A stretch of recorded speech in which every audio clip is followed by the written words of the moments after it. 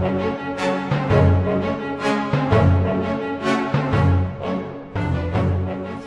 រាបសួរ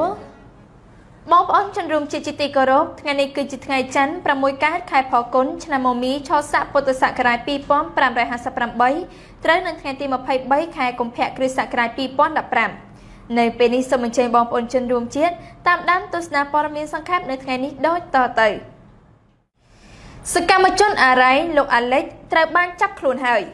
បើយោងតាមគេហទំព័រ VOD បានចុះផ្សាយថាសកម្មជនអារ៉ៃលោក Alexandro Gonzalez Davidson ដែលជាជនជាតិអេស្ប៉ាញត្រូវបានចាប់ខ្លួនហើយនៅរសៀលថ្ងៃច័ន្ទនេះគេហទំព័រដដែលនេះបានលើកឡើងឲ្យដឹងតាមរយៈអ្នកគ្រប់គ្រងបច្ចេកទេសស៊ើបអង្កេតនៃអង្គការ Liga-do លោកអំសំអាតមានប្រសាសន៍ថាលោក Alex ត្រូវបានចាប់ខ្លួននៅភោជនីយដ្ឋានមួយក្បែរផ្សាររាត្រីរាជធានីភ្នំពេញនៅវេលាម៉ោងប្រហែល 1:30 នាទីលោកបន្តថាក្រុមសមត្ថកិច្ចដែលដឹកនាំដោយឧត្តមសេនីយ៍មួយរូបមិនស្គាល់ឈ្មោះបានចាប់ខ្លួនលោកអាឡិចដាក់រថយន្តមួយលោកមិនទាន់អាចបញ្ជាក់ថាតើសមត្ថកិច្ចនឹងបញ្ជូនលោកអាឡិចទៅណានោះទេលោកថាលោកកំពុងធ្វើដំណើរទៅអគ្គនាយកដ្ឋានអន្តោប្រវេសន៍ដើម្បីតាមដានករណីនេះការចាប់ខ្លួននេះធ្វើឡើងបន្ទាប់ពីលោកនាយរដ្ឋមន្ត្រីហ៊ុនសែននៅថ្ងៃច័ន្ទនេះប្រតិកម្មនឹងអ្នករិះគន់រដ្ឋាភិបាលដែលមិនបានពន្យាទិដ្ឋាការដល់សកម្មជនការពារព្រៃឈើនៅតំបន់អារ៉ែងលោកអាឡិចឲ្យបន្តរស់នៅប្រទេសកម្ពុជាបន្តទៀតក្នុងពិធីចែកសញ្ញាបត្រដល់និស្សិតសាកលវិទ្យាល័យជាតិគ្រប់គ្រងលោកនាយរដ្ឋមន្ត្រីហ៊ុនសែនមានប្រសាសន៍ថាប្រទេសកម្ពុជាជារដ្ឋអធិបតេយ្យមួយហើយប្រសិនបើជនបរទេសនិងប្រជាជនខ្មែរណាបំពានគឺត្រូវតែមានទោសលោកនាយរដ្ឋមន្ត្រីបន្តថាករណីនេះកំពុងតែធ្វើឲ្យស្ថានភាពកាន់តែអាក្រក់ដែលអាចនាំឲ្យមានការបណ្តេញចេញនិងត្រូវចុះបញ្ជីខ្មៅរបស់រដ្ឋាភិបាលកម្ពុជាសូមបញ្ជាក់ថាលោកអាឡិចជាជនជាតិអេស្ប៉ាញដែលបានមករស់នៅលើទឹកដីកម្ពុជានេះជាង10ឆ្នាំមកហើយនិងចេះនិយាយភាសាខ្មែរបានយ៉ាងច្បាស់លាស់ព្រមទាំងបានបង្កើតសមាគមការពារព្រៃឈើមួយឈ្មោះថាមាតាធម្មជាតិដែលមានសមាជិកភាគច្រើនជាជនជាតិដើមភាគតិចនៅតំបន់អារ៉ៃទិដ្ឋាការរបស់លោកអាឡិចបានផុតកំណត់កាលពីថ្ងៃទី20ខែកុម្ភៈឆ្នាំ2015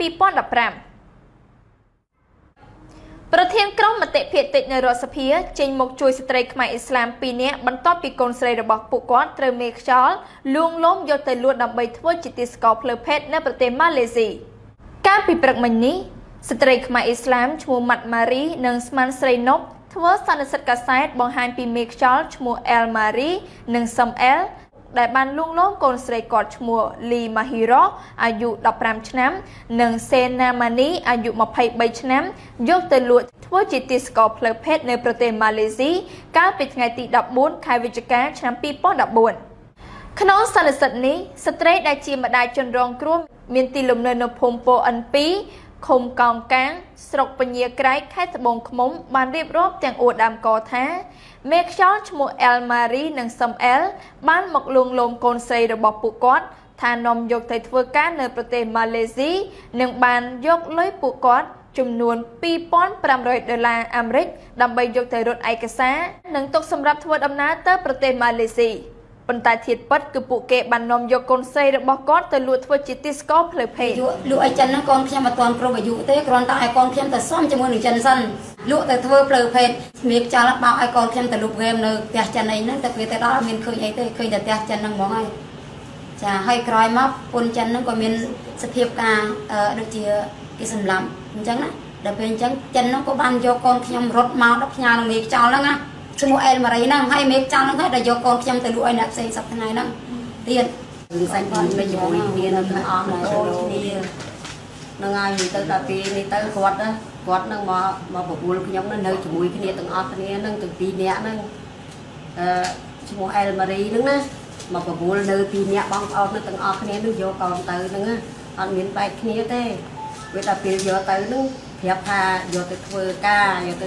ធ្វើការគេរោងចក្រគេឡើងបិទស្គុតវិយាវាដល់រកទៅនឹងគាត់ថាចេះគាត់ឲ្យមួយខែ$500វាទៅដល់ពេលអញ្ចឹងទៅខ្ញុំនឹងគិតសក់ថាសួរថាខ្ញុំបញ្ជាក់ថាចោះឲ្យមួយខែ$500នឹង500 ringgit ឬមួយ$500អញ្ជាក់ឲ្យម្ដងទៀតមើលវាថាកន្លែងខ្ញុំណាបានថ្លៃជាងគេព្រោះអីកន្លែងខ្ញុំនឹងគេបានថ្លៃជាងគេឲ្យ500 mình ai phèm hỏi người tê cứ ai phèm hỏi đô la thành chân nhầm nâng kịch sọc của tư tha cái ai phèm hỏi đô la nâng mưa từ sọc một lệ nâng khai kia được kịch luôn anh đã tha sọc một lệ kim đại ban phở đô la thế cái phở ta đuôi người tê người ta vì ta dùng lại tha vì tha cái lành gì nó bàn thay người ta pin chân tới nhầm nâng chỉ nung cái nia chân tới nâng chỉ nung cái nia chân tới chúng ta còn ai còn tới ấy mưa tới không ca tê người ta pin chỉ nung cái nia chân tới vì nâng vì tha che tha vì việc thay dương mình ai còn tới vì thay che vì tha lời từ thành chân vì mới có khó thử ai hay ý nè nhưng tha ăn miền lùi tê ăn miền lùi ai tới tha ơi phần năng từ họ lùi kia từ họ lùi kia tới của ấy từ họ nữa mà tha con ban từ kịch passport kịch ấy từ lê hai từ ban ta mà tích tê nhưng mình tha mà khai nó dụ ta mà tích tê ban này của ấy vì tha từ chay vô con từ đã cái này nâng hối vì chay vì tha lùi cả để ta cài vô để vô tới đặt thui cá nó việc chơi vô mà ai mai ở xong kỳ sân xong kỳ bả thay chân với đa phía chân tư là hốt vô con tư hụi nữa là hốt khi mình ban mà chuột khi nhom ngăn tích lại tòa sang ngày nâng không ban mà chuột tè phụ ta là hốt hụi khi nhom bắt con chân ngay ăn miên đăng từ đăng thế cha ta tè miên kia nữ mà lê nâng nó khiến đô kỳ chuột ấy chen cho tư khi lúc cái chuột con nương lê anh chơi tới tay chuột tê từ mà chuộtประมาณcái là khe bốn nương ấy chuột tha nhom nương tay mà phép nhom tha nhom nương ban nương tè vô từ lúa ai chân huynh chân tới vì mình vô từ lúa đôi thả lúa thơ ca thế na vì vô từ lúa thơ phèn ngoan còn nhom nương quay tới đạp tiền chân tới con nhom việc phép tha vô từ đặt cái lạnh chân nương ban bị dục in chân tới vì vô mà đã cái này bằng ôn chạm nâng vì thay che vì vì vô mà đọ mà vô mà đạp mà cái lạnh dân đạp mà cái lạnh nguyên chân tới đạp đi đi tới vì đừng vô tới thằng nào tới thằng lấy tới vì vô tới đạp cái lạnh té chân nâng vì vô tới lúa ai té bằng ôn chạm nâng vì lúa ai nè để bằng ôn chạm sa na đôi khi nhom nâng cái đê chiếng đê vì vô tới đạp cái lạnh đê nâng ai ốt pha ai chứ vì vô bằng đuôi phim cha đê nâng mà từng tiền anh miền sau đây thế. Thay nông sản xuất ní đáy, lục xóm rainsyประเทศคณะปะซองครูจิตនិងជាប្រធានក្រុមមតិភិតិនៃរដ្ឋសភាបានបញ្ជាក់ថាលោកនឹងជួយអន្តរាគមន៍តាមផ្លូវច្បាប់ចំពោះករណីស្ត្រីខ្មែរអ៊ីស្លាមទាំងពីរនាក់នេះក៏ពួកគាត់ទៅដាក់ពាក្យបណ្ដឹងនៅគណៈកម្មការសិទ្ធិមនុស្សហើយទទួលពាក្យបណ្ដឹងពីចាំទទួលគាត់ហើយ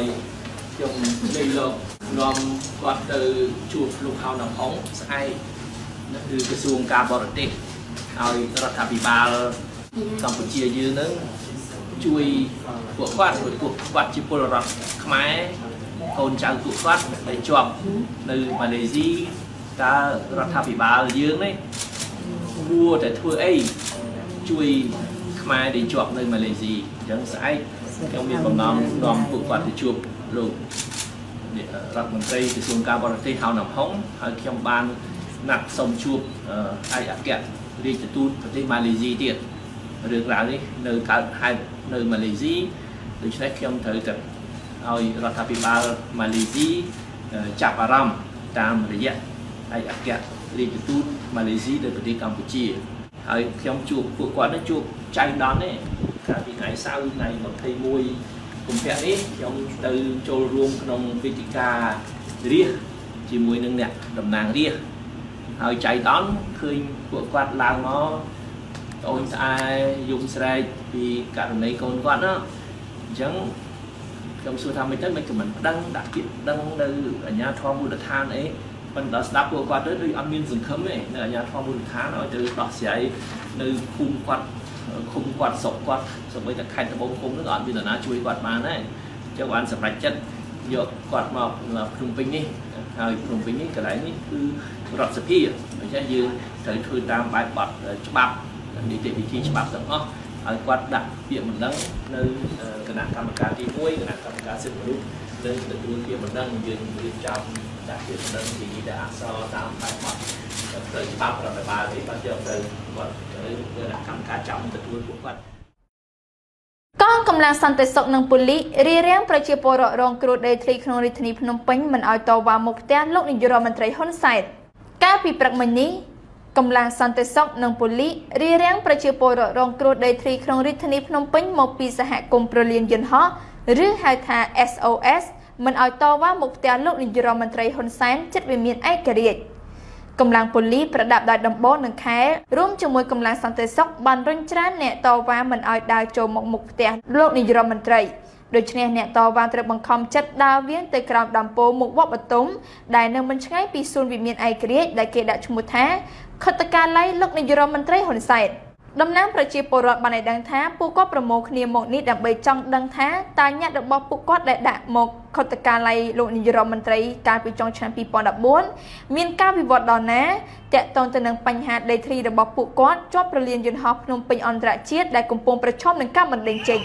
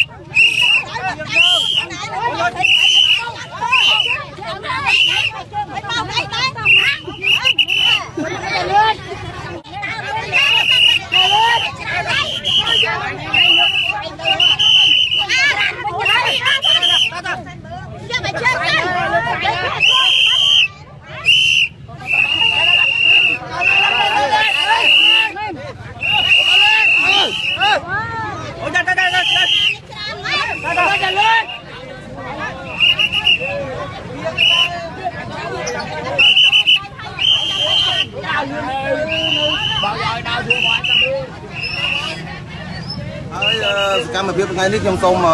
លើកឡើងពីបញ្ហាសកម្មភាពដែលចូលនៅវត្តលង្កាមិញគឺយើងមាន3ណាដែលខ្ញុំសង្កេតឃើញណាទី1ដោយសារថាកងកម្លាំងសន្តិសុខរបស់សាលាក្រុងជាមួយនឹងកងកម្លាំងនគរបាលច្រើនពេកប្រហែលជាមានការភ័យខ្លាចពីសំណាក់ប្រជាពលរដ្ឋនាំឲ្យសមាជិកយើងខ្ញុំវិលត្រឡប់ទៅវិញអស់ប្រហែលជា 70% បាទដោយការភ័យខ្លាច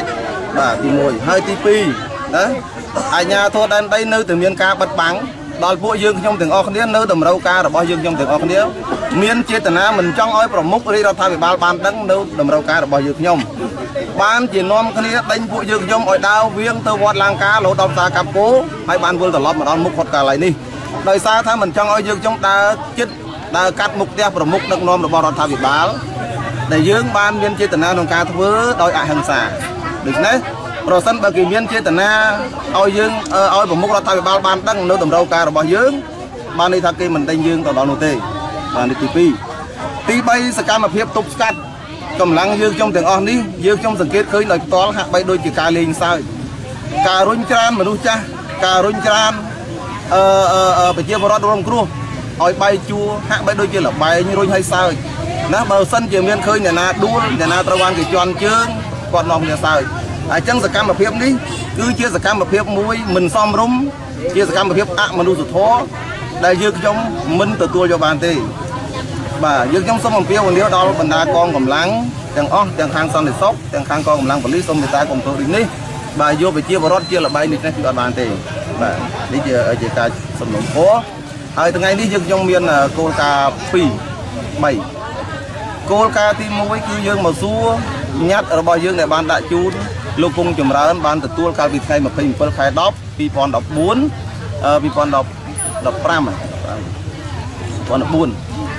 អញ្ចឹងសួរថាខុទ្ទកាល័យប្រមុខរដ្ឋាភិបាលបានអន្តរាគមន៍ដល់ណាហើយជាលទ្ធផលតែយើងគួរទទួលបានអីថ្ងៃនេះ មូលនិធិខ្មែរសង្គ្រោះខ្មែរជួយឧបត្ថម្ភថវិកាមួយចំនួនដល់ស្ត្រីខ្មែរអ៊ីស្លាមបន្ទាប់ពីកូនស្រីរបស់ពួកគាត់ត្រូវមេខ្យល់លួងលោមយកទៅលក់ធ្វើជាទីស្ករភ្លើភេទនៅប្រទេសម៉ាឡេស៊ីកាលពីម្សិលមិញនេះមូលនិធិខ្មែរសង្គ្រោះខ្មែររបស់លោកសំរងស៊ីប្រធានគណៈបកសង្គ្រោះជាតិនិងជាប្រធានក្រុមមតិភាគតិចនៃរដ្ឋសភាបានសម្រេចផ្តល់ប្រាក់$400អាមេរិកនិងជំនួយផ្លូវច្បាប់ឲ្យទៅស្ត្រីខ្មែរអ៊ីស្លាមឈ្មោះម៉ាត់ម៉ារីនិងថវិកា$400ទៀតជួយស្ត្រីខ្មែរអ៊ីស្លាមឈ្មោះស្មានស្រីណូបដើម្បីឲ្យពួកគាត់អាចយកកូនស្រីពីប្រទេសម៉ាឡេស៊ីមកប្រទេសកម្ពុជាវិញសូមរំលឹកថាកាលពីថ្ងៃទី14 ខែវិច្ឆិកាឆ្នាំ 2014 ឈ្មោះអែលម៉ារីនិងឈ្មោះសំអែលជនជាតិខ្មែរអ៊ីស្លាមបានមកលួងលោមកូនស្រីរបស់អ្នកស្រីម៉ាត់ម៉ារីឈ្មោះលីម៉ាហ៊ីរ៉ូភេទស្រីអាយុ15ឆ្នាំនិងកូនស្រីរបស់អ្នកស្រីស្មានស្រីណូបឈ្មោះសេនម៉ានីភេទស្រីអាយុ23ឆ្នាំថានាំយកទៅធ្វើការនៅប្រទេសម៉ាឡេស៊ីនិងបានយកលុយចំនួន$2,500អាមេរិកដើម្បីយកទៅរត់ឯកសារនិងទុកសម្រាប់ធ្វើដំណើរទៅប្រទេសម៉ាឡេស៊ីប៉ុន្តែធៀបពិតគឺពួកគេបាននាំយកកូនស្រីរបស់គាត់ទៅលក់ធ្វើជាទីស្ករភ្លើភេទនៅទីនោះមេឈ្មោះឆៃជ្រាយបន្តប្រមូលទិញឈើប្រណិតដឹកជញ្ជូនទៅលក់នៅស្រុកយួនតាមច្រកព្រំដែនក្នុងស្រុកមេមត់ខេត្តត្បូងឃ្មុំតាមការចុះផ្សាយរបស់គេហទំព័រមនសិការខ្មែរបានឲ្យដឹងថាមេឈ្មោះឆៃជ្រាយដែលល្បីល្បាញខាងរ៉ូស៊ីដឹកជញ្ជូនឈើខុសច្បាប់ជាច្រើនឆ្នាំមកហើយនោះនៅតែបន្តដឹកជញ្ជូនឈើខុសច្បាប់ទៅលក់នៅស្រុកយួនយ៉ាងអនាធិបតេយ្យដដែលដោយគ្មានមន្ត្រីអាជ្ញាធរនិងសមត្ថកិច្ចណាចាត់វិធានការទប់ស្កាត់ឡើយតាមប្រភពមួយចំនួនបានឲ្យដឹងថាកន្លងមកមេឈ្មោះឆៃជ្រាយធ្លាប់រកស៊ីដឹកឈើពីស្រុកដំបែខេត្តត្បូងឃ្មុំទៅលក់នៅឯខេត្តព្រៃវែងខេត្តស្វាយរៀងនៅស្រុកយួនរហូតសល់លុយរត់ការបានងារជាអង្គញាយ៉ាងក្រអឺតក្រទមបំផុតការដែលមេឈ្មោះឆៃជ្រាយបន្តសកម្មភាពដឹកជញ្ជូនឈើខុសច្បាប់ស្រេចតែអំពើចិត្តគឺដោយសារតែមានការខុបខិតជាមួយមន្ត្រីអាជ្ញាធរនិងសមត្ថកិច្ចពាក់ព័ន្ធគ្រប់ស្ថាប័នទៅមុខរបរខុសច្បាប់អាចប្រព្រឹត្តទៅដោយរលូនគេហទំព័រដដែលនេះបានបង្ហាញឲ្យដឹងតាមរយៈប្រភពព័ត៌មានពីឈ្មោះមួយចំនួនដែលស្និទ្ធជាមួយមេឈ្មោះឆៃជ្រាយបានឲ្យដឹងថាបច្ចុប្បន្នមេឈ្មោះរូបនេះប្រមូលទិញឈើពីតំបន់ព្រៃឡង់ខេត្តកំពង់ធំជាប់ព្រំប្រទល់ខេត្តក្រចេះដឹកជញ្ជូនតាមស្រុកព្រៃប្រសពហើយឆ្លងតាមកំពង់ដរឆ្លងយកមកស្តុកទុកនៅក្នុងឃុំត្រពាំងព្រីងស្រុកដំបែខេត្តត្បូងឃ្មុំដែលជាចំការកៅស៊ូរបស់ខ្លួនប្រភពបានឲ្យដឹងទៀតថាមេឈ្មោះឆៃជ្រាយបានប្រមូលទិញឈើក្រហមប្រភេទលេខ2មួយចំនួនដែលមានច្បាប់អនុញ្ញាតនិងមួយចំនួនទៀតគ្មានច្បាប់អនុញ្ញាតហើយបង្កប់ឈើប្រណិតប្រភេទធ្នង់ពីក្រោមរួចដឹកជញ្ជូនទៅលក់នៅស្រុកយួនតាមច្រកទន្លេចាមស្រុកមេមត់ខេត្តត្បូងឃ្មុំយ៉ាងកក្រឹកកក្រែងបន្ទាប់ពីបានងារជាអង្គញាពេលណាមេឈ្មោះឆៃជ្រាយបង្កើនសមត្ថភាពដឹកជញ្ជូនឈើទៅលក់នៅស្រុកយួនដោយគ្មានខ្លាចក្រែងអ្វីទាំងអស់ព្រោះសមត្ថកិច្ចក្នុងតំបន់ដែលគាត់ដឹកឈើឆ្លងកាត់គិតតែរឿងផលប្រយោជន៍ប៉ុណ្ណោះតាមការអះអាងរបស់សមត្ថកិច្ចមួយចំនួនបានឲ្យដឹងថាមុខរបរដឹកជញ្ជូនឈើខុសច្បាប់របស់មេឈ្មោះឆៃជ្រាយគ្មានឧបសគ្គអ្វីទេព្រោះមេរដ្ឋបាលព្រៃឈើខេត្តក្រចេះនិងមេរដ្ឋបាលព្រៃឈើខេត្តត្បូងឃ្មុំព្រមទាំងសមត្ថកិច្ចពាក់ព័ន្ធនៅតាមដងផ្លូវទទួលផលប្រយោជន៍ជាប្រចាំទៅហើយក្នុងនោះអភិបាលខេត្តក្រចេះលោកសចម្រុងនិងអភិបាលខេត្តត្បូងឃ្មុំលោកប្រាជ្ញច័ន្ទក៏ទំនងជាទទួលបានផលប្រយោជន៍ពីមេឈ្មោះឆៃជ្រាយផងដែរទើបរក្សាភាពស្ងៀមស្ងាត់បណ្ដាលឲ្យបាត់ល្មើសបន្តកើតមានយ៉ាងអនាធិបតេយ្យដូច្នេះលោកឆេងកំសុនជាមេរដ្ឋបាលព្រៃឈើនិងលោកអុកអរ៉ាប៊ុនជារដ្ឋមន្ត្រីក្រសួងកសិកម្មរុក្ខាប្រមាញ់និងនេសាទត្រូវពិនិត្យមើលនិងចាត់វិធានការទប់ស្កាត់ជាបន្ទាន់ព្រោះមេរដ្ឋបាលព្រៃឈើខេត្តក្រចេះនិងខេត្តត្បូងឃ្មុំកំពុងដេកលក់អស់ហើយអេស៊ីបអំពាវនាវសូមអន្តរាគមន៍គាំទ្រដល់ UN ប្រឆាំងក្រុមជីហាតតាមការចុះផ្សាយរបស់គេហទំព័រភ្នំពេញប៉ុស្តិ៍បានឲ្យដឹងថាអេស៊ីបពីថ្ងៃអង្គារបានអំពាវនាវសូមឲ្យមានការអន្តរាគមន៍អន្តរជាតិគាំទ្រដល់អង្គការសហប្រជាជាតិនៅក្នុងប្រទេសលីបេរីយ៉ាក្រោយពីធ្វើការវាយប្រហារផ្លូវអាកាសប្រឆាំងគោលដៅជាច្រើនរបស់រដ្ឋអ៊ីស្លាមជាការសង្សឹកចំពោះការកាត់ក្បាលជនជាតិអេស៊ីបដោយក្រុមជីហាតក្រុមអ្នកការទូតបាននិយាយថាបញ្ហានេះនឹងត្រូវបានសម្រេចដោយក្រុមប្រឹក្សាអង្គការសហប្រជាជាតិនៅថ្ងៃពុធក្រោយពីមានសំណើមួយរបស់រដ្ឋមន្ត្រីការបរទេសអេស៊ីបលោកសាមេស៊ូគ្រីគេហទំព័រដដែលនេះបានបង្ហាញឲ្យដឹងតាមរយៈសេចក្តីថ្លែងការណ៍មួយដែលចេញក្នុងនាមអាមេរិក អង់គ្លេសបារាំងអាល្លឺម៉ង់អ៊ីតាលីនិងអេស្ប៉ាញបាននិយាយថាការកាត់ក្បាលអ្នកកាន់សាសនាគ្រីស្ទអេស៊ី21នាក់ដល់ខូខើនាពេលថ្មីដោយក្រុមជីវពលដែលមានទំនាក់ទំនងទៅនឹងក្រុមរដ្ឋអ៊ីស្លាមបានបង្ហាញពីដំណើរការជាបន្ទាន់នៅដំណោះស្រាយនយោបាយមួយចំពោះចំនួននេះជាថ្មីម្ដងទៀតដោយយោងទៅតាមការបកស្រាយអត្ថបទដែលចេញដោយក្រសួងការបរទេសនៅក្នុងក្រុងរ៉ូមក្រមរដ្ឋាភិបាលបានថ្កោលទោសរាល់ទង្វើភេរវកម្មទាំងអស់នៅក្នុងលីបេរីយ៉ា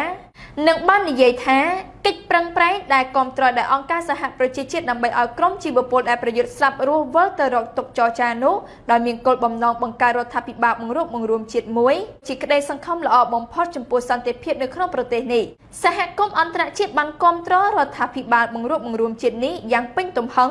ដើម្បីដោះស្រាយឧបសគ្គបច្ចុប្បន្នដែលលីបេរីយ៉ាបានប្រឈមនោះប្រធានាធិបតីលោកអាប់ដែលហ្វាតាអាល់ស៊ីស៊ីបាននិយាយថាគ្មានជំរើសក្រៅពីបង្កើតសម្ព័ន្ធមិត្តពិភពលោកដើម្បីប្រយុទ្ធប្រឆាំងក្រុមជ្រុលនិយមនៅក្នុងលីបេរីយ៉ាក្រសួងរបស់លោកបាននិយាយថាលោកស៊ូគ្រីស្ថិតនៅក្នុងក្រុងញូវយ៉កដើម្បីស្វែងរកការគាំទ្រអន្តរាគមន៍ខាងយោធានិងទាមទារឲ្យមានការគាំទ្រពេញទំហឹងប្រឆាំងក្រុមជីហាតក្រុមអ្នកការទូតអារ៉ាប់បានសម្ដែងការគាំទ្រដល់សំណើរបស់អេស៊ីបប៉ុន្តែបាននិយាយថាពួកគេគិតថាខ្លួនក៏តម្រូវឲ្យមានការគាំទ្រពីលីបេរីយ៉ាដែរប៉ុន្តែបច្ចុប្បន្ននេះលីបេរីយ៉ាមានសភាពប្រឆាំងពីរលោកអ្នកនាងជាទីមេត្រីព័ត៌មានសង្ខេបរបស់នាងខ្ញុំនៅពេលនេះបានមកដល់ទីបញ្ចប់ហើយនាងខ្ញុំរ៉ូស្មារីយ៉ាសូមថ្លែងអំណរគុណយ៉ាងជ្រាលជ្រៅចំពោះលោកអ្នកនាងដែលបានទស្សនាកម្មវិធីនេះតាំងពីដើមរហូតដល់ទីបញ្ចប់សូមអរគុណសូមគោរពលា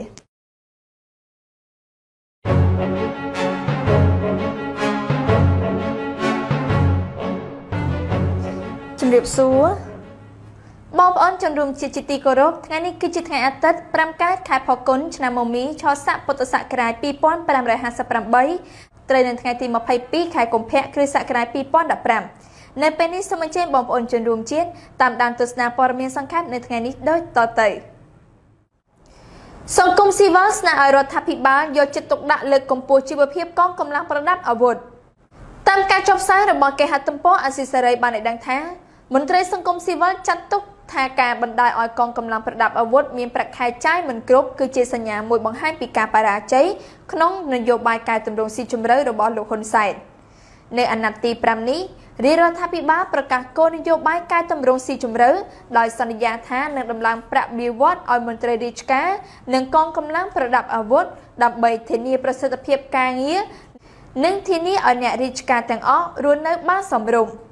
គេហទំព័រដដែលនេះបានបន្ថែមឲ្យដឹងទៀតថាកាលពីព្រឹកថ្ងៃទី19ខែកុម្ភៈចំថ្ងៃទី1នៃពិធីបុណ្យចូលឆ្នាំចិនកងកម្លាំងនគរបាលទីហ៊ានកងរាជអាវុធហត្ថរាប់រយនាក់បាននាំគ្នាទៅតម្រង់ជួរចាំទទួលអាំងប៉ាវពីគ្រួសារឈ្មួញវិនិយោគតំបន់បឹងកក់និងជាសមាជិកព្រឹទ្ធសភាគណៈបកកាន់អំណាចលោកឡៅមេងខិនប៉ុន្តែក្រុមគ្រួសារថៃកែទិញដីបឹងកក់នេះមិនបានឲ្យអាំងប៉ាវសមត្ថកិច្ចដូចឆ្នាំមុននោះឡើយដោយសំអាងថាខ្លាចអ្នកកាសែតផ្សាយអាក្រក់ពីរឿងនេះក្រុមសមត្ថកិច្ចបានផ្ដល់បទសម្ភាសន៍ដល់អ្នកកាសែតក្នុងស្រុកថាពួកគាត់មានជីវភាពខ្វះខាតទើបសម្រេចចិត្តមកសុំការដាក់ទានពីអ្នកមានសមត្ថកិច្ចខ្លះថែមទាំងអាអន់ចិត្តចំពោះអ្នកសារព័ត៌មានទៀតផងពួកគាត់ចោទថាគឺមកពីអ្នកកាសែតនេះហើយដែលធ្វើឲ្យពួកគាត់ខានបានប្រាក់អំណោយនោះមន្ត្រីជាន់ខ្ពស់អង្គការការពារសិទ្ធិមនុស្សលីកាដូលោកអំសំអាតមានប្រសាសន៍ថាទង្វើរបស់កងកម្លាំងប្រដាប់អាវុធដែលចាំយកទានពីអ្នកមាននេះជាការបង្ហាញយ៉ាងច្បាស់ថារាជរដ្ឋាភិបាលអសមត្ថភាពលោកបញ្ជាក់ថាកាលពីឆ្នាំមុនឈ្មោះអ្នកមានតែងប្រើទាននិងប្រើលុយដើម្បីតាក់ទាញកម្លាំងសមត្ថកិច្ចឲ្យគាំទ្រពួកគេដើម្បីរំលោភបំពានទៅលើសិទ្ធិសេរីភាពរបស់ពលរដ្ឋអ្វីដែលសំខាន់គឺរដ្ឋាភិបាលត្រូវតែលើកកម្ពស់ជីវភាពកងកម្លាំងប្រដាប់អាវុធទោះជាបែបណាក្តីលោកនាយករដ្ឋមន្ត្រីហ៊ុនសែនធ្លាប់មានប្រសាសន៍ថារាជរដ្ឋាភិបាលនឹងដំឡើងប្រាក់បៀវត្សមន្ត្រីរាជការនិងកងកម្លាំងប្រដាប់អាវុធទាំងអស់ទាបបំផុតចំនួន1លានរៀលនៅឆ្នាំ2018លោកថែមទាំងប្រមានបោះសម្អាតអំពើពុករលួយក្នុងស្ថាប័នរដ្ឋដើម្បីលើកទឹកចិត្តមន្ត្រីស្មោះត្រង់ដែរប៉ុន្តែមកដល់ពេលនេះមិនទាន់មានអ្វីប្រែប្រួលឡើយក្រុមហ៊ុនធំៗពីរឲ្យដឹងថាគេមិនអាចទិញផលិតផលបានពីការរំលោភសិទ្ធិមនុស្សទេបើយោងតាមគេហទំព័រ VOA បានចុះផ្សាយថាក្រុមហ៊ុនធំៗពីរក្នុងពិភពលោកនិយាយថាគេមិនអាចទិញផលិតផលពីក្រុមហ៊ុនផ្គត់ផ្គង់ណាដែលមានការពាក់ព័ន្ធនឹងការរំលោភសិទ្ធិមនុស្សនិងដីធ្លីទេក្រុមហ៊ុនភេសជ្ជៈល្បីល្បាញធំៗពីររបស់អាមេរិកាំង គឺក្រុមហ៊ុន Coca-Cola និងក្រុមហ៊ុន Pepsi បានធានាថាពួកគេមិនធ្វើពាណិជ្ជកម្មហើយនឹងផ្ដាច់ការធ្វើពាណិជ្ជកម្មជាមួយក្រុមហ៊ុនផ្គត់ផ្គង់របស់ខ្លួនណាដែលមានជាប់ទាក់ទងទៅនឹងការរំលោភសិទ្ធិមនុស្សនិងរំលោភដីធ្លីប្រសិនបើរកឃើញថាជាការពិតគេហទំព័រដដែលនេះបានបង្ហាញឲ្យដឹងតាមរយៈក្រុមហ៊ុនទាំងពីរបាននិយាយប្រាប់ VOA ផ្នែកខេមរៈភាសាតាមសារអេឡិចត្រូនិកគឺ email នៅពេល VOA សួរអំពីការចោទប្រកាន់អំពីការរំលោភបំពានដីធ្លីរបស់ប្រជាពលរដ្ឋច្រើនពាន់គ្រួសារក្នុងតំបន់ចំនួន4ក្នុងខេត្តចំនួន3ពីសំណាក់ក្រុមហ៊ុនដែលផ្គត់ផ្គង់ស្ករអំពៅមួយចំនួនដល់ក្រុមហ៊ុន Coca-Cola នោះក្រុមហ៊ុនដែលរងការចោទប្រកាន់ទាំងនោះមានក្រុមហ៊ុនភ្នំពេញ Sugar នៃប្រទេសកម្ពុជានិងក្រុមហ៊ុន Midpol ហើយនិង KSL របស់ប្រទេសថៃជាដើមតែក្រុមហ៊ុនទាំងនេះមិនទាន់បានឆ្លើយតបទៅនឹងសំណួររបស់ VOA អំពីការចោទប្រកាន់របស់អង្គការខ្លះទាក់ទងទៅនឹងការរំលោភសិទ្ធិមនុស្សនិងការរំលោភបំពានដីធ្លីនានានិងការធ្វើឲ្យប៉ះពាល់បរិស្ថាននិងជីវភាពពលរដ្ឋកម្ពុជាដែលជាជនរងគ្រោះនោះទេទោះជាយ៉ាងណាក៏ដោយសេចក្តីថ្លែងការណ៍របស់ក្រុមហ៊ុន Coca-Cola ដែលផ្ញើជូន VOA ខ្មែរថ្មីនេះពីទីស្នាក់ការក្នុងរបស់ក្រុមហ៊ុននៅរដ្ឋ Georgia សហរដ្ឋអាមេរិកបានបញ្ជាក់ថាក្រុមហ៊ុន Coca-Cola ប្រកាន់ខ្ជាប់យ៉ាងប្រកបប្រជាតាមការបដិញ្ញាចិត្តរបស់ខ្លួនអំពីបញ្ហាសិទ្ធិដីធ្លីហើយយើងនឹងធ្វើកិច្ចការជាមួយនឹងក្រុមហ៊ុនផ្គត់ផ្គង់របស់យើងដើម្បីជួយធានាឲ្យមានការគោរពនិងការពារមិនឲ្យកើតមានការរំលោភបំពានសិទ្ធិដីធ្លីដោយក្រុមហ៊ុនផ្គត់ផ្គង់ទាំងអស់សម្រាប់ក្រុមហ៊ុន Coca-Colaយើងតែងតែធ្វើការជាមួយនឹងក្រុមហ៊ុនផ្គត់ផ្គង់ទាក់ទងទៅនឹងវិធានការកែតម្រូវពេលបញ្ហាកើតឡើងព្រោះគោលបំណងចុងក្រោយរបស់យើងគឺចង់ឃើញបញ្ហានេះត្រូវបានដោះស្រាយប្រសិនបើគ្មានវិធានការទេក្រុមហ៊ុននឹងលុបចោលទំនាក់ទំនងផ្គត់ផ្គង់សេចក្តីប្រកាសព័ត៌មានដដែលបានបញ្ជាក់ថា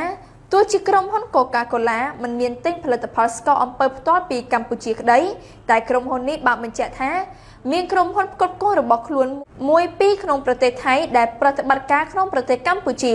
ចំពោះហេតុផលនេះក្រុមហ៊ុន Coca-Cola បានធ្វើការតាក់ទងនិងពិភាក្សាជាមួយនឹងក្រុមហ៊ុនផ្គត់ផ្គង់របស់យើងទាំងនោះបន្ទាប់ពីអង្គការ Oxfam បញ្ជូនការចោទប្រកាន់ដោយផ្ទាល់ទៅក្រុមហ៊ុន Coca-Cola អំពីការរំលោភសិទ្ធិដីធ្លីក្នុងមុខជំនួយស្ករអំពៅនៅកម្ពុជាសេចក្តីថ្លែងការណ៍ដដែលបានបញ្ជាក់ថាក្រុមហ៊ុន Coca-Cola កំពុងពិភាក្សាជាមួយនឹងក្រុមហ៊ុនថៃហើយ Coca-Cola មិនទាន់ផ្ដាច់កិច្ចព្រមព្រៀងណាមួយនៅឡើយទេមកទល់នឹងពេលនេះស្រដៀងគ្នានេះដែរក្រុមហ៊ុន Pepsi បាននិយាយថាខ្លួនមានដៃគូពាណិជ្ជកម្មដ៏ធំជាមួយក្រុមហ៊ុនផ្គត់ផ្គង់ក្នុងប្រទេសថៃដែរតែក្រុមហ៊ុនមិនបានបញ្ជាក់ថាមានការពាក់ព័ន្ធនឹងការរំលោភសិទ្ធិមនុស្សនិងរំលោភបំពានដីធ្លីនៅកម្ពុជាទេក្រុមហ៊ុន Pepsi គ្រាន់តែនិយាយថាខ្លួនបានបង្កើតគោលនយោបាយសិទ្ធិមនុស្សក្នុងក្តីរំពឹងថាក្រុមហ៊ុនផ្គត់ផ្គង់ហើយនឹងដៃគូជំនួយរបស់ខ្លួនគោរពតាមក្រមប្រតិបត្តិរបស់ខ្លួនបន្ថែមលើនេះទៀតក្រុមហ៊ុន Pepsi បានបង្កើតគោលនយោបាយសិទ្ធិដីធ្លីក្រុមហ៊ុន Pepsi គ្មានការអត់ធ្មត់ទេចំពោះសកម្មភាពខុសច្បាប់របស់ក្រុមហ៊ុនផ្គត់ផ្គង់របស់យើងហើយនឹងចំពោះការមិនដេញម្ចាស់សិទ្ធិដីធ្លីស្របច្បាប់ចេញពីដីធ្លីរបស់គេដែលផ្ទុយពីបទដ្ឋានរបស់អង្គការកិច្ចសហប្រតិបត្តិការ IFC ដែលត្រូវគោរពតាម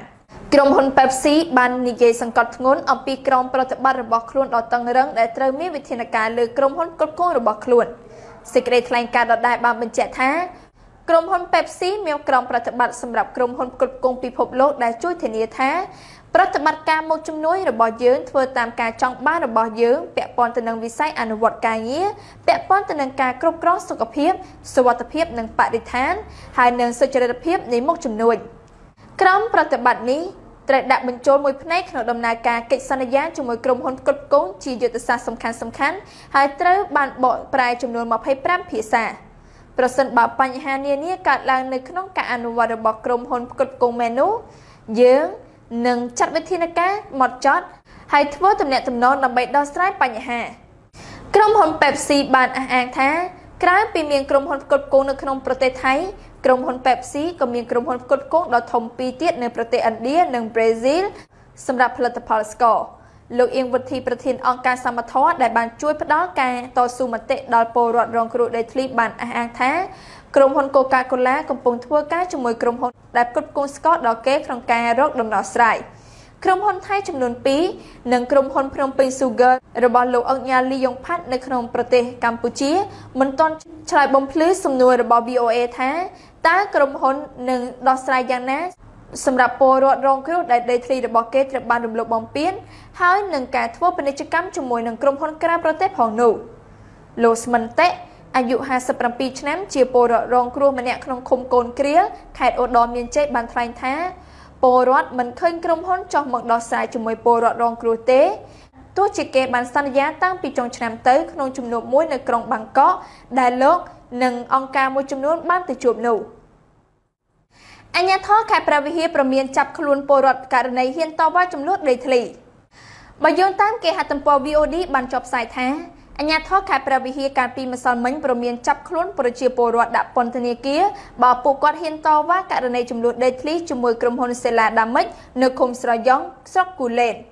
ការព្រមាននេះធ្វើឡើងបន្ទាប់ពីពលរដ្ឋប្រហែល50នាក់ទៅដេកចាំដីរយៈពេល2យប់ដើម្បីការពារកុំឲ្យក្រុមហ៊ុនសេឡាដាមិចនោះយកគ្រឿងចាក់ឈូសឆាយដីពួកគាត់គេហទំព័រដដែលនេះបានបញ្ជាក់ឲ្យដឹងតាមរយៈពលរដ្ឋនៅភូមិស្របាល់ឃុំភ្នំពេញស្រុកគូលែនអ្នកស្រីលឹមស្មានប្រាប់នៅព្រឹកថ្ងៃអាទិត្យនេះកាលពីថ្ងៃទី21ខែកុម្ភៈអាជ្ញាធរស្រុកគូលែននិងអភិបាលរងខេត្តព្រះវិហារប្រាប់ប្រជាពលរដ្ឋមិនឲ្យរារាំងគ្រឿងចាក់ក្រុមហ៊ុនសេឡាដាមិចដែលប្រើគ្រឿងចាក់ឈូសឆាយដីចំការពួកគាត់នោះទេបន្ទាប់ពីពួកគាត់ប្រហែល50នាក់ដេកយាមការពារដីចំការពួកគាត់រយៈពេល2ថ្ងៃអ្នកស្រីបន្ថែមថាអាជ្ញាធរទាំងនោះបានព្រមានថានឹងចាប់ខ្លួនពួកគាត់ដាក់ពន្ធនាគារបើហ៊ានហាមឃាត់គ្រឿងចាក់មិនឲ្យឈូសឆាយពួកគាត់ខកចិត្តនឹងអាជ្ញាធរដែលប្រើពាក្យសម្ដីបែបនេះនឹងបានត្រឡប់ទៅផ្ទះវិញទាំងភ័យខ្លាចអ្នកសម្របសម្រួលសមាគមការពារសិទ្ធិមនុស្សអាត6ខេត្តព្រះវិហារលោកឡាវច័ន្ទមានប្រសាសន៍ថាករណីចំនួនដីធ្លីរវាងពលរដ្ឋនិងក្រុមហ៊ុននៅខេត្តព្រះវិហារក្នុងឆ្នាំ2015មានការកើនឡើងបើប្រៀបធៀបទៅនឹងដើមឆ្នាំ2014កន្លងមកដោយសារអាជ្ញាធរមិនមានដំណោះស្រាយជូនពលរដ្ឋនិងក្រុមហ៊ុនមិនអនុវត្តតាមបទបញ្ជា001របស់ប្រមុខរដ្ឋាភិបាលក៏ដោយសេចក្តីប្រកាសរបស់អន្តរក្រសួងបើតាមសមាគមការពារសិទ្ធិមនុស្សអាត6ខេត្តព្រះវិហារឲ្យដឹងថានៅដើមឆ្នាំ2015នេះស្ថាប័ននេះទទួលបានពាក្យបណ្ដឹងពីពលរដ្ឋចំនួន4ករណីក្នុងនោះមានពលរដ្ឋមកពីស្រុករវៀងស្រុកចំខ្សាននិងស្រុកគូលែនខណៈដែលពាក្យបណ្ដឹងជាច្រើនទៀតនៅឆ្នាំ2014មិនទាន់មានដំណោះស្រាយនៅឡើយកម្មកររោងចក្រកាត់ដេរធ្វើការយូរឆ្នាំក៏ចង់ទទួលបានការដំឡើងប្រាក់ខែដែរតាមការចុះផ្សាយរបស់គេហទំព័រ Cambodia Daily បានឲ្យដឹងថាកម្មកររោងចក្រកាត់ដេររាប់ពាន់នាក់នៅរោងចក្រកាត់ដេរមួយក្នុងរាជធានីភ្នំពេញនិងកម្មករប្រហែល100នាក់ទៀតនៅរោងចក្រផ្សេងបានធ្វើការតវ៉ាកាលពីម្សិលមិញជុំវិញការកំណត់ប្រាក់ខែគោលថ្មីសម្រាប់វិស័យកាត់ដេរកាលពីចុងឆ្នាំមុនដោយសម្ដែងការអអន់ចិត្តថាអ្នកដែលមានប្រាក់ខែខ្ពស់រួចហើយត្រូវបានមើលរំលងបន្ទាប់ពីការចរចារយៈពេលច្រើនខែជាមួយសហជីពនិងរោងចក្រមកក្រសួងការងារបានសម្រេចការពីខែវិច្ឆិកាដំឡើងប្រាក់ខែគោលសម្រាប់កម្មកររោងចក្រកាត់ដេរពី$100ដល់$128ប្រាក់ខែគោលថ្មីនេះបានចូលជាធរមានកាលពីខែមករាដោយកម្មករដែលមានប្រាក់ខែទាបបំផុតនឹងឃើញប្រាក់ខែដែលបានដំឡើងដំបូងនៅក្នុងក្រដាសបើកប្រាក់របស់ខ្លួននៅខែនេះកម្មករប្រហែល3000នាក់មកពីរោងចក្រ Quantum Clothing បានធ្វើការតវ៉ានៅតាមផ្លូវវែងស្រេងជាផ្លូវដែលសម្បូរដោយរោងចក្រទាមទារឲ្យដំឡើងប្រាក់ខែ$28បន្ថែមដល់អ្នកដែលមានប្រាក់ខែគោលច្រើនជាងនេះផងដែរសុកស្រីមុំកម្មការិនីម្នាក់ក្នុងចំណោមកម្មករដែលធ្វើការតវ៉ាបាននិយាយថាយើងចង់ឲ្យរោងចក្រផ្ដល់ប្រាក់$28ដល់ពួកយើងបន្ថែមទៀតបើគ្មានប្រាក់ខែនេះទេ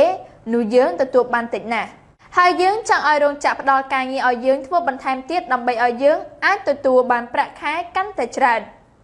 រោងចក្រជាច្រើនបានកាត់បន្ថយការបន្ថែមម៉ោងក្នុងរយៈពេលប៉ុន្មានខែថ្មីនេះដោយសារមានការបញ្ជាទិញធ្លាក់ចុះខុនណាំហៅប្រធានសម្ព័ន្ធសហជីពសម្លេងកម្មករបានមានប្រសាសន៍ថាកម្មករប្រហែល300នាក់ក្នុងរោងចក្រចង់បានប្រាក់$28បន្ថែមទៀតបើទោះណាជាពួកគេមានប្រាក់ខែលើសពី$100ហើយក៏ដោយរោងចក្រមិនអាចដំឡើងឲ្យកម្មករគ្រប់រូបដូចគ្នាបានទេលោកវងសវណ្ណអនុប្រធាននាយកដ្ឋានវិវាទការងារនៅក្រសួងការងារបានមានប្រសាសន៍ថាលោកបានជួបជាមួយអ្នកហែកក្បួនរយៈពេលខ្លីហើយសង្ឃឹមថានឹងក្រុងកំណត់ពេលចរចារវាងរោងចក្រនិងសហជីពនៅថ្ងៃអង្គាររាប្រឆាំងរដ្ឋឬរដ្ឋប្រឆាំងរាបើយោងតាមបទវិភាគនៃគេហទំព័រ VOD បានចុះផ្សាយថា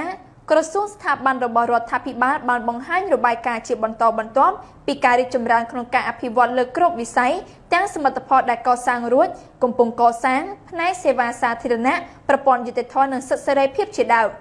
ស្របពេលដែលរដ្ឋាភិបាលបង្ហាញរបាយការណ៍ទាំងនោះអង្គការសង្គមស៊ីវិលបកប្រឆាំងប្រជាសហគមន៍មានចំនួនដីធ្លីក៏បានបង្ហាញរបាយការណ៍និងលើកឡើងថាការអភិវឌ្ឍរបស់រដ្ឋាភិបាលធ្វើឲ្យពលរដ្ឋទន់ខ្សោយរងទុក្ខវេទនានិងធ្វើឲ្យប្រទេសក្លាយជារដ្ឋដែលចំណោះឲ្យប្រទេសជិតខាងជំពាក់បំណុលគេវាន់កជាដើម ដោយសារមនុស្សពីរក្រុមនេះមានការយល់ឃើញខុសគ្នានិងទទួលបានផលប្រយោជន៍ខុសគ្នាទើបនាំឲ្យពួកគេធ្វើសកម្មភាពខុសគ្នាលោកនាយករដ្ឋមន្ត្រីហ៊ុនសែននិងមន្ត្រីផ្សេងទៀតរបស់លោកបានណែនាំឲ្យប្រជាពលរដ្ឋដែលមានចំនួនរួមទាំងចំនួនដីធ្លីចំនួននៅសហគមន៍ការពារធនធានធម្មជាតិជាដើមឲ្យទៅរកតុលាការដើម្បីសុំឲ្យមានការវិនិច្ឆ័យរកការសម្រេចមួយដែលប្រកបដោយយុត្តិធម៌ចំណែកប្រជាសហគមន៍ដែលមានចំនួនដីធ្លីអ្នកការពារធនធានធម្មជាតិចេញមកតវ៉ាជាបន្តបន្ទាប់ទាំងនៅកន្លែងដីមានចំនួននៅតាមក្រសួងស្ថាប័នពាក់ព័ន្ធផ្ទះលោកនាយករដ្ឋមន្ត្រីហ៊ុនសែនហើយយូរម្ដងពលរដ្ឋក៏ប្រមូលផ្ដុំមុខព្រះបរមរាជវាំងស្រែកសុំឲ្យព្រះមហាក្សត្រជួយផងប្រជាពលរដ្ឋដែលតវ៉ាខ្លះក៏ទទួលបានដំណោះស្រាយហើយស្ងប់ស្ងាត់ទៅវិញតែអ្នកខ្លះទៀតមិនទទួលបានដំណោះស្រាយទេហើយត្រូវទទួលការវាយបង្ក្រាបទៅវិញក្រុមតវ៉ាដែលរងការវាយបង្ក្រាបនោះដោយរងការចោទថាមានអ្នកនយោបាយក្រុមប្រឆាំងនៅពីក្រោយប្រឆាំងអាជ្ញាធរសាធារណៈបង្កអសន្តិសុខនៅក្នុងសង្គមឬបង្កើតតំបន់អបគមធ្វើសកម្មភាពប្រឆាំងរដ្ឋជាដើមកាលពីខែឧសភាឆ្នាំ2012រដ្ឋាភិបាលបានប្រើកម្លាំងវាយប្រហារចូលតំបន់ចំនួនដីធ្លីនៅឃុំកំពង់ដំរីស្រុកឆ្លងខេត្តក្រចេះបណ្ដាលឲ្យក្មេងស្រីម្នាក់ស្លាប់ដោយចោទថាបង្កើតតំបន់អបគមប្រជាសហគមន៍មានចំនួនដីធ្លីនៅបឹងកក់ត្រូវបានចាប់ដាក់ពន្ធនាគារម្ដងហើយម្ដងទៀតក្រោមបទចោទផ្សេងៗដែលកើតចេញពីការតវ៉ាទាំងនោះសម្រាប់ហេតុការណ៍ថ្មីៗដែលនាំឲ្យមានការចាប់អារម្មណ៍ផងដែរនោះគឺសាលារាជធានីចាត់ទុកវត្តសាមគ្គីរាំងសីដូចជាកន្លែងអបគមខណៈព្រះសង្ឃនៅវត្តនោះចេញមកតវ៉ាជាញឹកញាប់ប្រឆាំងវៀតណាមនិងជាវត្តដែលផ្ដល់ទីតាំងឲ្យអ្នកមានចំនួនដីធ្លីស្នាក់នៅដើម្បីតវ៉ារកយុត្តិធម៌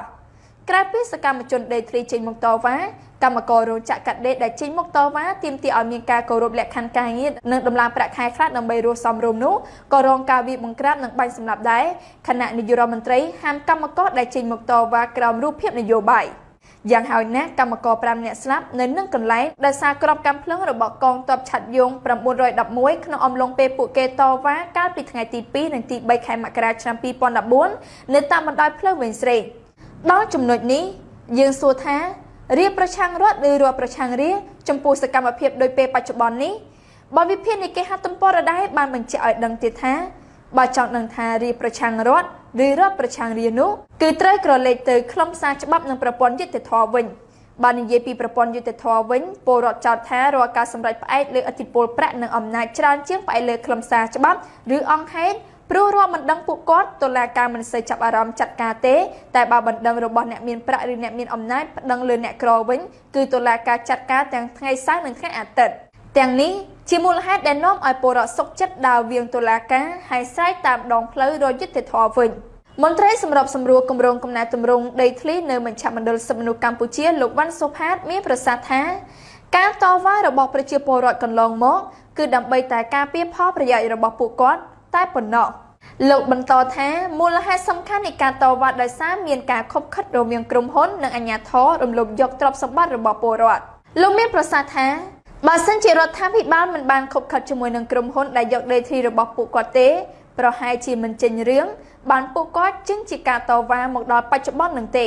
ហើយយើងមើលឃើញស្រាប់ដូចជានៅខាងតំបន់បឹងកក់នឹងរឿងដែលគាត់តវ៉ាកន្លងមកនឹងគឺសំខាន់ពាក់ព័ន្ធទៅនឹងរឿងដីធ្លីរបស់ពួកគាត់តើតើបញ្ហារំលោភដីធ្លីមេធាវីជនជាតិអង់គ្លេសលោក Richard Roger កំពុងប្រមូលពាក្យបណ្ដឹងប្តឹងមន្ត្រីរដ្ឋាភិបាលពាក់ព័ន្ធការបណ្តេញប្រជាពលរដ្ឋចេញពីលំនៅឋានក្នុងពាក្យបណ្ដឹងរបស់លោកបានភ្ជាប់របាយការណ៍ថាក្នុងរយៈពេល14ឆ្នាំចុងក្រោយនេះប្រជាពលរដ្ឋខ្មែរប្រមាណ 77,000 នាក់ត្រូវបានបណ្តេញចេញទាំងបង្ខំអគ្គលេខាធិការគណៈកម្មាធិការប្រព្រឹត្តកម្មលោកសួនប៊ុនសាក់លើកឡើងថាដើម្បីបញ្ជាក់ថារាជរំលោភលើរដ្ឋឬរដ្ឋរំលោភលើរាជនោះត្រូវផ្អែកទៅលើខ្លឹមសារច្បាប់លោកថាការតវ៉ាកើតឡើងមានន័យថារដ្ឋអសកម្មក្នុងការបំពេញភារកិច្ចរបស់ខ្លួនក្នុងការធ្វើការបំពេញតាមតម្រូវការរបស់ប្រជាពលរដ្ឋទស្សនវិទូជនជាតិអង់គ្លេសអំឡុងឆ្នាំ1632ដល់1705លោកចនលុកលើកឡើងថារដ្ឋមានភារកិច្ចការពារផលប្រយោជន៍ប្រជាពលរដ្ឋនិងយុត្តិធម៌នៅក្នុងសង្គមឲ្យប្រជាពលរដ្ឋរស់នៅស្មើភាពគ្នាចំពោះមុខច្បាប់លោកបន្តថាបើរដ្ឋមិនបានបំពេញតួនាទីរបស់ខ្លួននោះជាមិនផុតពីការងើបតវ៉ារបស់ប្រជាពលរដ្ឋនោះទេសម្រាប់អ្នកវិទ្យាសាស្ត្រសង្គមនៅកម្ពុជាពេលបច្ចុប្បន្នវិញលើកឡើងថាបើរដ្ឋមិនបានបំពេញតួនាទីរបស់ខ្លួននោះទេនោះប្រជាពលរដ្ឋនឹងឈប់បោះឆ្នោតគាំទ្រអាមេរិកប្រមានដាក់ទណ្ឌកម្មរុស្ស៊ីនៅបញ្ជូនអាវុធទៅអ៊ុយក្រែន តាមការចុះផ្សាយរបស់គេហទំព័រថ្មីបានឲ្យដឹងថាកម្ដៅការទូតកើនឡើងជាថ្មីក្រោយអាមេរិកបានចាប់ផ្ដើមគម្រាមដាក់ទណ្ឌកម្មប្រឆាំងរុស្ស៊ីជាថ្មីទៀតកាលពីម្សិលមិញនេះក្រៅពីដាក់ទណ្ឌកម្មរដ្ឋាភិបាលក្រុងវ៉ាស៊ីនតោនក្រុងរៀបចំបញ្ជូនសពាវុធទៅឲ្យក្រុងគីវដើម្បីប្រយុទ្ធតទល់ក្រុមឧទាមគាំទ្ររុស្ស៊ីនៅភាគខាងកើតប្រទេសអាមេរិកប៉ុនប៉ងដាក់ទណ្ឌកម្មនិងបំពាក់អាវុធដល់កងទ័ពអ៊ុយក្រែនដោយប្រទេសនេះបានចោទប្រកាន់រុស្ស៊ីថាបានបំពានកិច្ចព្រមព្រៀងថ្ងៃ12កុម្ភៈគេហទំព័រដដែលនេះបានលើកឡើងឲ្យដឹងតាមរយៈរដ្ឋមន្ត្រីការបរទេសអាមេរិកបានជួបពិភាក្សាជាមួយសមាភាគីលោក Philip Hammond រដ្ឋមន្ត្រីការបរទេសអង់គ្លេសកាលពីម្សិលមិញនេះក្រោយមានជំនួបជាមួយរដ្ឋមន្ត្រីការបរទេសអង់គ្លេសលោក John Kerry បានបង្ហើបឲ្យដឹងថាសហរដ្ឋអាមេរិកនិងបណ្ដាមេដឹកនាំអឺរ៉ុបផ្សេងទៀតនោះក្រុងនឹងដាក់ទណ្ឌកម្មបន្ថែមខ្លាំងជាងមុនដើម្បីប្រឆាំងក្រុងមូស្គូនៅពេលខាងមុខមិនត្រឹមតែលើកឡើងពីការដាក់ទណ្ឌកម្មប៉ុណ្ណោះទេប្រមុខការទូតអាមេរិករូបនេះក៏បានបង្ហើបឲ្យដឹងដែរថាប្រធានាធិបតី Barack Obama ក៏កំពុងពិចារណាថាត្រូវបំពាក់អាវុធយុទ្ធភ័ណ្ឌដល់កងកម្លាំងអ៊ុយក្រែនផងដែរដើម្បីប្រយុទ្ធជាមួយក្រុមទាមទារផ្ដាច់ខ្លួននៅភាគខាងកើតឬយ៉ាងណាការបញ្ជូនសពាវុធជារឿងចម្រូងចម្រាសបំផុតមួយដែលសម្ព័ន្ធមិត្តអឺរ៉ុបមិនចង់ឃើញនោះឡើយត្បិតបើបញ្ជូនសពាវុធទៅអ៊ុយក្រែនអាចនឹងបង្កបញ្ហាកាន់តែធ្ងន់ធ្ងរខ្លាំងឡើងប៉ុន្តែមានព័ត៌មានខ្លះឲ្យដឹងថាអាមេរិកលួចបញ្ជូនសពាវុធយុទ្ធភ័ណ្ឌរួចរាល់ហើយទៅឲ្យកងកម្លាំងអ៊ុយក្រែនលោក Kerry បានឲ្យដឹងបន្ថែមថាលោករំពឹងថាលោកអូបាម៉ានឹងវិតម្លៃមើលពីស្ថានភាពនិងចំណាត់ការដែលត្រូវប្រើប្រាស់បន្តទៀតដើម្បីឆ្លើយតបវិបត្តិនៅអ៊ុយក្រែនបច្ចុប្បន្ននេះសហរដ្ឋអាមេរិកនិងសម្ព័ន្ធមិត្តនៅអឺរ៉ុបកំពុងជជែកគ្នាមិនឈប់រឿងដាក់ទណ្ឌកម្មជំហានថ្មីដើម្បីប្រឆាំងរុស្ស៊ីប៉ុន្តែគេមិនទាន់ឈានទៅឯកភាពគ្នាថាទណ្ឌកម្មបែបណាដែលត្រូវប្រើនិងចាប់ផ្ដើមអនុវត្តនៅពេលណានៅឡើយទេតែកតិនទៅនឹងការពិចារណាបំពាក់សពាវុធដល់កងកម្លាំងក្រុងគៀវវាជាគំនិតរបស់រដ្ឋាភិបាលក្រុងវ៉ាស៊ីនតោនហើយក្រុងវ៉ាស៊ីនតោននេះបានប្រមានថានឹងបញ្ជូនអាវុធទៅឲ្យកងកម្លាំងក្រុងគៀវតាំងពីពេលដែលភាគីចំនួនអ៊ុយក្រែនមិនទាន់សម្រេចបានកិច្ចព្រមព្រៀងថ្មីកាលពីថ្ងៃ12កុម្ភៈម្លេះប៉ុន្តែគំនិតនេះត្រូវបានបដិសេធដោយបណ្ដាមេដឹកនាំអឺរ៉ុបហើយមិនទាន់សម្រេចភ្លាមៗទេដែលរងចាំមើលការអនុវត្តកិច្ចព្រមព្រៀងសន្តិភាពរវាងភាគីចំនួនសិនរហូតមកដល់ពេលថ្មីនេះភាគីចំនួនអ៊ុយក្រែនចាប់ផ្ដើមចោទគ្នាទៅវិញទៅមកទៀតរឿងរំលោភកិច្ចព្រមព្រៀងហើយទាហានអ៊ុយក្រែនបានចោទរុស្ស៊ីថាបន្តបញ្ជូនសពាវុធមានរថក្រោះរថពាសដែកនិងកងទ័ពទៅកាន់តំបន់ព្រំដែនជាប់អ៊ុយក្រែននិងជាទីតាំងក្រុងឧទាមកំពុងកាន់កាប់ផងដែរនោះចំណែកកងកម្លាំងឧទាមបានចោទប្រកាន់កងទ័ពអ៊ុយក្រែនថាបានព្យាយាមបើកការវាយប្រហារប្រឆាំងក្រុមឧទាមជាច្រើនលើកច្រើនសារថែមទៀតផងយ៉ាងណាក៏ដោយគេមិនទាន់ឃើញមានការបកស្រាយពីភាគីរុស្ស៊ីឆ្លើយតបការចោទប្រកាន់នេះនៅឡើយប៉ុន្តែជារឿយៗរុស្ស៊ីតែងតែបដិសេធការចោទប្រកាន់នេះលោកអ្នកនាងជាទីមេត្រីព័ត៌មានសង្ខេបរបស់នាងខ្ញុំនៅពេលនេះបានមកដល់ទីបញ្ចប់ហើយនាងខ្ញុំរស់មារីយ៉ាសូមអរគុណយ៉ាងជ្រាលជ្រៅចំពោះលោកអ្នកនាងដែលបានទស្សនាកម្មវិធីនេះតាំងពីដើមរហូតដល់ទីបញ្ចប់សូមអរគុណសូមគោរពលា